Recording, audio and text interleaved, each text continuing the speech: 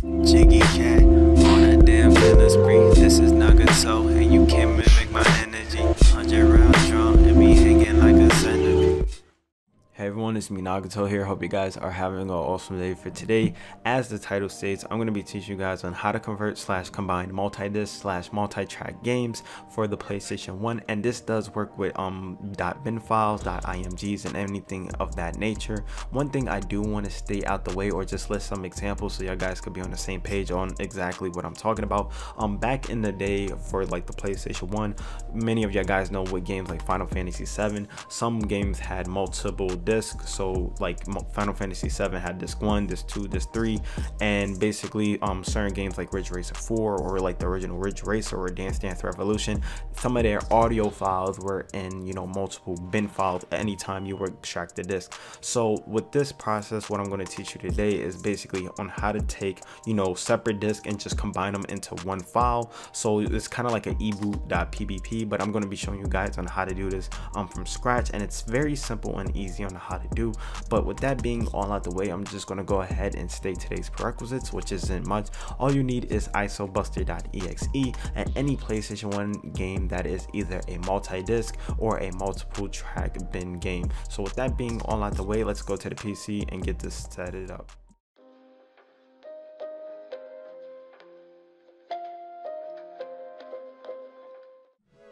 Alrighty guys, assuming that you did follow all of the steps in the prerequisites, we're just going to go ahead and get started on the PC side of things first. So first things first, what you need to do is go ahead and download the latest version of ISOBuster. It's fairly simple on how to do this. If you're on Windows, just go to download ISOBuster, and then you just gotta basically download it from here. So download it, and then you'll get this .exe. Once it's on your PC, just go ahead and hit open with done. If you're using Google Chrome or just with any browser, just go ahead and open up the program. So that's what I'm doing here. You should see on the screen, or maybe you won't, but you'll get this ISOBuster installation. Just hit yes over it if you're on Windows 10, and now it's just asking you for the select setup language, so just hit OK for whatever language. I'm from United States, so I speak English. You can read the license agreement. Just go ahead and hit accept, hit next to this, next again. From here, it's very important, make sure you have select all so it can find any type of files. Since we're dealing with bin and possibly .img or ISO and Q files, you want to make sure that all of your file types are associated with ISOBuster. So that's what I'm going to do. I'm just going to set all, and then all we got to do is hit next. From here, you could create a desktop icon or create a quick launch. I'll just create a desktop icon just for today's purposes. So that's all you have to do for ISOBuster. Is pretty simple, and then all you got to do is hit finish. So we have ISOBuster here. It's just wanting to launch on my PC.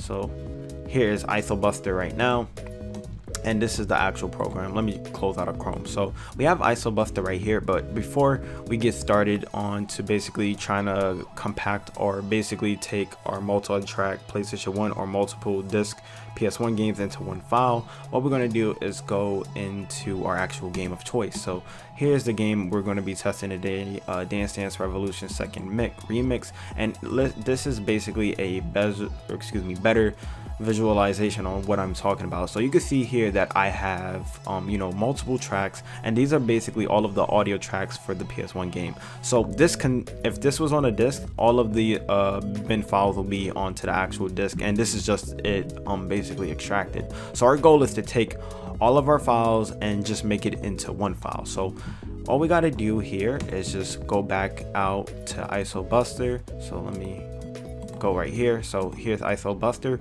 We need to go and open up to file, open image file, and we got to find our game. So I'll just start from the beginning. So go ahead and get your game that is a multi-track or multi-disc game, and you want to go and select the .q file. It's very important that you have the .q file, since the Q file kind of contains all of the metadata for the other tracks for your game. So that's what I'm doing here. And then if you notice in ISOBuster, it found all of our tracks that are contained into our set game. So yours may be, you know, 10 tracks into, if it's the audio disc. But with that being out the way as well, since mine has 36, all we need to do is where it says CD, we need to right click over that, and we need to go to extract a CD image, and you want to go to raw right here, and this is basically going to compact all of our tracks into one disk.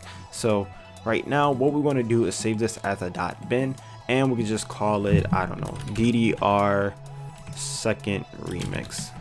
You could just name it anything for whatever game you're doing. This is just for test purposes only, so all you got to do is hit save. And now what is it doing is basically taking all of the audio tracks and then creating its Q file. So that's what it's doing here. And if we look back onto our PC, you can notice that we have our fully bin that has the full game as along with its queue. So if I were to you know, put this on my PlayStation Vita, or try to, you know, put this on my PlayStation Portable, if I converted this to an EBOOT.PBP, or if I was doing this from the PlayStation 3 or anything like RetroArch or any emulator, that this game will run perfectly.